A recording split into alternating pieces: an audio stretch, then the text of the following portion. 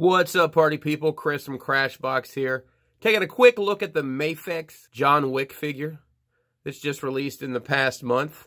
Pretty excited to get this. This was something I was really looking forward to this year. Mafex is coming out with a second version of this summer. The white shirt version from the second movie, John Wick 2. Let's look at the weapons that he comes with. These are all pretty accurate to what you see in the film. I'm going to do my best to try to show you what we have here. All right, up first we have the Glock 26 pistol. No paint on this gun. It is very well sculpted, but no paint at all, which is a little disappointing. This next gun is a Heckler & Koch P30L, fitted with a custom compensator. This is his primary firearm that he uses in the movie. Once again, very well sculpted, not a bit of paint anywhere on it. Keltec KSG tactical shotgun is the next weapon. Once again, very well molded. This one almost looks like it might have a little bit of a metallic to it. So this one might have gotten a little bit more attention than the pistols. And finally, we have the Kahari Arms CA415 with a shortened barrel, EOTech 553 holographic sights, a vertical grip, and a Magpul P-Mag. Once again, very well detailed. This may have just a little bit of paint on it.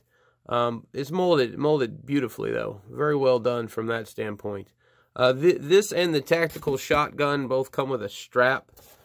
I'm not crazy about the way either of them lay. It's kind of hard to see these. But there they are. So taking a look at the figure overall, I think they did a great job capturing the tones from the movie. His sport coat and pants, his suit, is actually dark gray, not black. So it's a dark gray suit with a black shirt and tie. Thought they did a great job capturing those colors. You can see his wedding ring here on his hand, and all his left hands have the wedding ring on. He does come with two head sculpts. The first one is the, I guess, battle damaged version. You got some scrapes and whatnot on it. I prefer this one over the other head sculpt we'll look at in just a second. And the second head sculpt is a cleaner look. You know, they've got his spotty beard on there that Keanu likes to rock pretty much in all his roles. So very well done. You know, this digital paint can be hit or miss, but no complaints on the head sculpt. I do know some people were having some issues with their figure having legs and things popping off. It's a Mafex figure. You don't really know what you're going to get until you get it. The only issue I've had is he doesn't have a butterfly joint, so trying to get some cross-arm poses, you lose an arm, which it just pops back in. It's just a double ball joint. In his head. Here we go. To make a million here. Realign his shoulder. You don't get a lot of head articulation, not as much as I probably would have liked. But it is there. And he holds all his weapons well. I did create something special for this project. I've actually had this done for a bit. In the background there, I have created John Wick's Mustang. Let's take a look at that.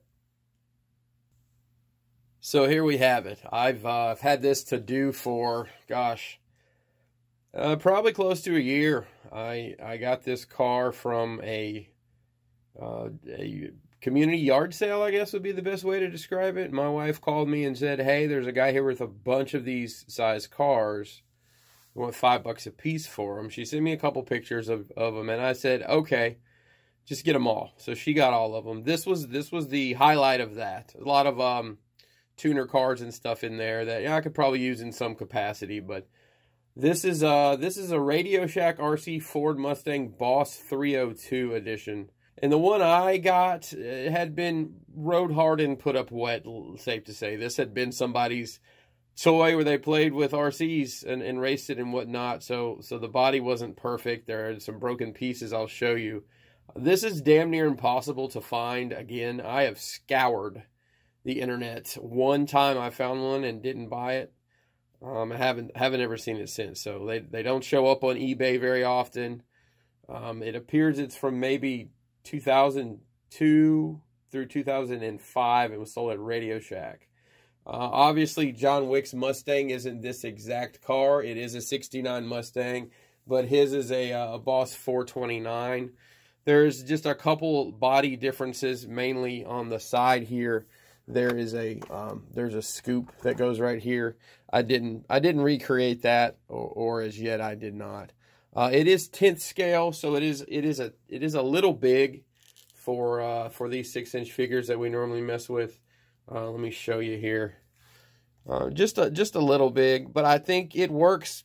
It works as good as anything else we're going to get right now. I mean, these cars in this scale are very, very hard to find. I have found in the RC world, 10th scale is about the best you're going to get. Yeah, the doors don't open. You can't put anybody inside of it. And I'm sure at some point somebody could modify something like this, but I'm going to say that this thing is pretty rare, because I've seen one other one for sale ever, and I didn't buy it like a fool. So keep your eyes and ears open. Maybe go to yard sales and things of that nature. If you know somebody that's into the RC hobby, they might have a lead for you as well. So just real quick, a couple things to point out on this. The back glass actually has been put in. Originally, it had and I don't know where it went, the venting on the back. That's not how this car was made. So I simply just got a piece of acrylic, painted it black on the back side, and stuck it in there. The only bummer about this is the back bumper is broken. And I have put the license plates on there, so that's the actual license plate in the car that he uses in the movie for the car. I did have another bumper made. My father and I made it. He's a master metal shaper. Didn't have the whole vehicle with me, though, so unfortunately it didn't fit. So he is going to remake that. I'm going to send him the car at a later date. There is one mirror missing over here on the other side as well. There's supposed to be a rear view mirror here, but it is nowhere to be found. So I went to my local auto parts store and tried to find the closest thing I could based on pictures. And what I ended up using was this storm gray metallic duplicolor paint. It's actually a GM color. So it came out really well. I just rattle canned it because that was the quickest way for me to do it. And it came out really well. I wish it was a little glossier. It looks okay under the lights. And then, of course, the rally stripes. Hello there. The rally stripes on the back, and then all the way across the hood as well. The windows were already blacked out, so I didn't have to do anything to them. But, you know, it's a great set piece. It really, I think, speaks to the movie franchise well. I think it looks great with Mr. Wick here. And I wish I could find 1 million of them and paint them, but unfortunately, it's just not the case right now. This isn't something that's as readily available as I'd like, as well as, you know, most vehicles this scale are hard to find, few and far between. I do have a couple others I may paint. Nothing as cool as this Mustang. So I've built a garage here kind of as a set piece to go with these cars. It's just kind of a personal passion project of mine, and we'll go into that in another video, the full review of that. But yep, so happy to have the John Wick. Happy to have this car. I think it came out really nice, all things considered. And hey, if you find one, grab it. I can work with you on it for sure.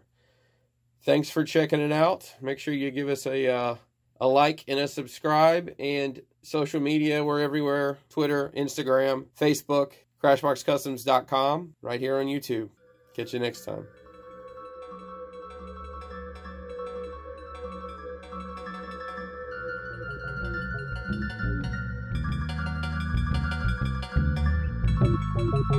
Thank you.